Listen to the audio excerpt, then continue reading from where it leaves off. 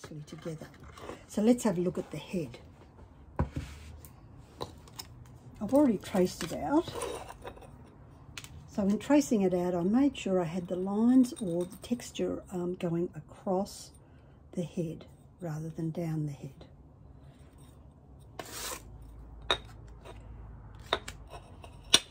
So getting our glass cutter, and I always like to clean my cutter before I start. So in here I've just got a little dab of oil and some paper serviette in there to hold the oil, good machine oil, give it a nice clean. That's the only time I ever use oil. And then we can cut away.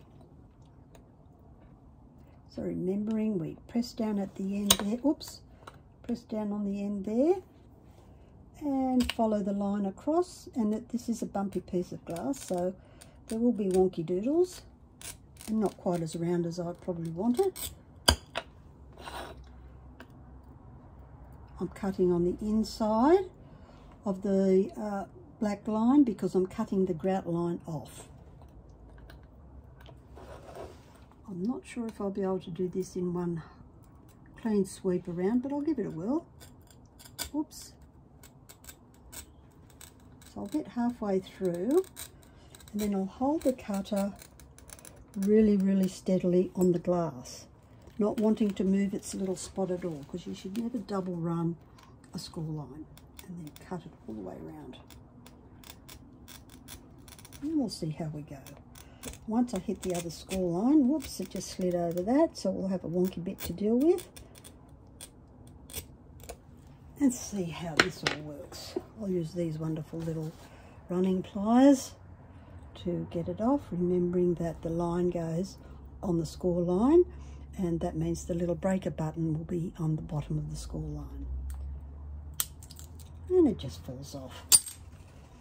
This one here will be a little more challenging because it's all the way around. And also this bit here is very tiny. I may need to get the grozers off for that because it is such a tiny piece. And it's not happy with it, but we'll move it around and see what happens. It's really trial and error. Oh yes, there we got a bit broken off. Aiming for a nice smooth finish. This glass is quite a toughie. Come back here and give it another squeeze. Ooh, break it all out. So that's pretty good. Very happy with that. So we have a reasonably shaped, oh, we lost a bit here. But because it's done that, we can just change the shape of the head. It's flexible. We're doing our bee, we're doing what we want, so I'm just going to nip that one off and make it a little rounder there. See, all sorts of things can happen. Add to your creative design process. So here I'm going to nip this one in about as much as that bit broke off. It might be that I didn't start that corner properly or have enough pressure, because I'm trying to, as you know, I'm a bit of a heavy hand when it comes to my glass cutter. I'm trying to be not quite so heavy, and I've been trying to do that for a long time. So we have a rough shape here. If I had to be precise, I probably would want to recut that, but for mosaicing purposes we sure don't need to do that at all. So I might nip that little pointy bit on the top there so it doesn't look like a Martian. And then we get do our safety measure, wet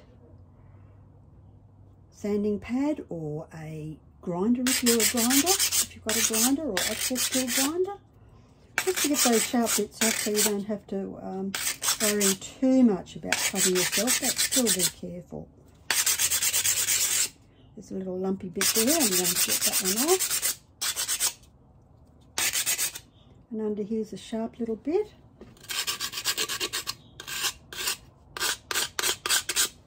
So all done. So this is going to impact the shape of my wings as well.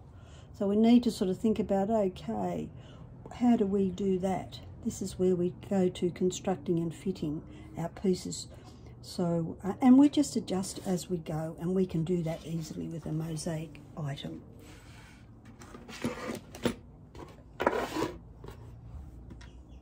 Bring back our little cartoon here, and we know we have to recut this bit, not by much as a matter of fact, only by a little bit. So if I take these nips off the end here, I'm going to have a perfect fit for my bee head. So I thought it was going to be much more than that, but as it turns out, it's going to be the wings that will need some special attention. And it's like with any glass tile that we want to make. So here, the wings are going to be coming, following this line through here. So I will be wanting to put, I want to get rid of this line that I pre-made, because it's not going to work. All a part of the let's get it happening session. I might use a different colour pen. Let's go for a nice red. So then I'll just overlay, and I also want these wings to be more down so it looks very different to the other bee. So I might sit this here, overlay it with the head a bit, thinking about from here. I'm going to do it from here, and I'm going to draw this line all the way through here. And we may need a couple of goes at this one. And we'll do the same for this little guy over here. We can see through these clear wings.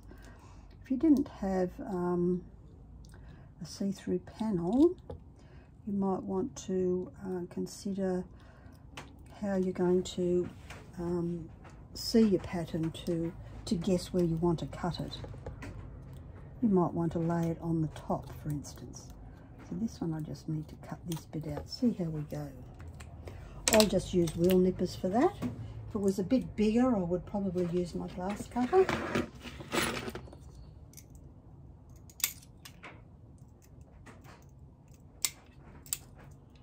Going gently with this really gorgeous glass, because you don't want to be throwing that away. It's very easy to be not concerned about clear glass like this because it's so cheap. But once you start using good quality, expensive glasses, you want to be go very carefully. So let's see how we went here. Oh, excellent. I think that's pretty good.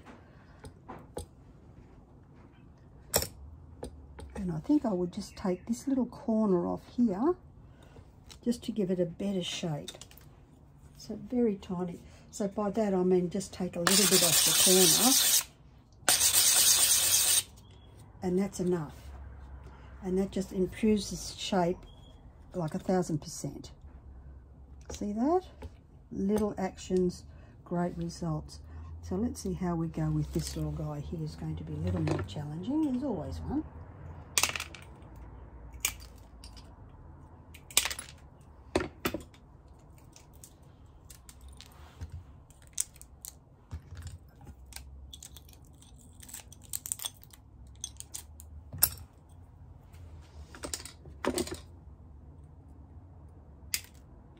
And because it's textured glass, using wheel nippers, the cut is going to be a little more unpredictable. And that's just the nature of the glass. So don't feel that it's all about you. It's just how the glass is. So let's see how we've got it here. So we're looking at the fit, and when you talk about fit is where does it bump the other piece of glass, and how much do you need to change the shape. So if I wanted to be really fussy, I'd take these little bits off, and so I'm going to do that. I'm going to be really fussy. I'm taking just that corner off the inside and the corner off the other one. Just a weeny bit, just to improve the fit, which it's done. No, I'm still not quite happy with that. So you do it until you are happy with it. I do want this wing to be down a bit like the other one. So I'm going to have another go at this little guy here is just not wanting to cut properly. Where's my black pen? So let's get him.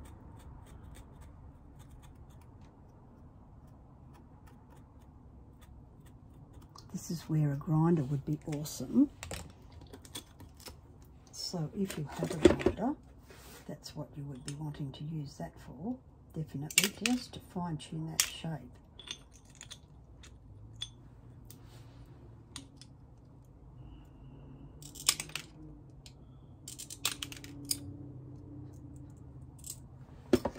Okay, so this should be pretty good. A bit more off the bottom bit. And this is where you need to be patient. If you love shaping glass, it's good fun. Excellent. And of course the last bit is his eyes. So I've got one of these beads I showed you the other day. We call them gems. And it's an iridized black gem, which is perfect for eyes. So I'll chop that in half with my wheel nippers. So remember, nip. If you do the slow crunch on these, you'll end up with burrs potentially through here that you'll need to cut off. So always think nip, and a really quick one. You get a really great clean cut then. Oh, it must be the best cut I've done for ages. But I'm not going to put it this way, like flat bottom. I'm going to turn it on its side and have the top part of the straightest bit, which would have been the bottom, facing the head. It just gives the eye a nice shape on the sides, and have the little beady eyes over on the side. So there we have our bee all ready to glue, with slightly different wings. I still might bend these wings down a bit, so it's more of a drape anyway, before our next session, which will be only about gluing it onto the mosaic, so we can see how it fits with our our topic on doing. Oops, we've got a wobbly bit here, just bear with me. Oh, we are on a wobble. Our topic is about incorporating stained glass into our mosaics, and how much fun is that? So I've already done bee number 1, so we can see how it's going to work. And then we'll look at how do we place bee number 2 onto our mosaic and glue it in the place we want. I've got a rough outline of where I think I might want it to be, but I won't know until I pop it on and see how it all looks together. And I'm using gorgeous blue flowers that sort of salvia-like.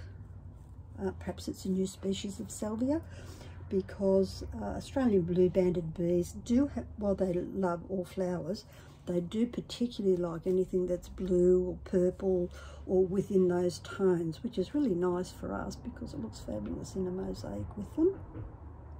Okay, so then we're ready to do the last session, which hopefully I'll get to tomorrow, should the weather be as great as it is today, which is a fabulous 9 degrees on my veranda, or 58 degrees Fahrenheit for those who work in Fahrenheit. And hopefully we'll get all the gluing done, and see how I'm going to use three colours. So here I'm going to I'll use the same colour I'm using for these guys, which is the brown sandy colour, white on these lovely blue stripes, and black to make my fake black glass. As you can see, it works super well. Here's my fake black glass. This is what we're going to make. So pretty good. Don't need to worry too much about that at all. Shaping up really well for the I Love Bees collection. That's pretty much it. I hope I didn't bore you too much, and that you'll be able to go away now and cut your bee, get it to the shape that you want, all ready to glue, and make this fake black glass and use different coloured glues tomorrow. Thank you.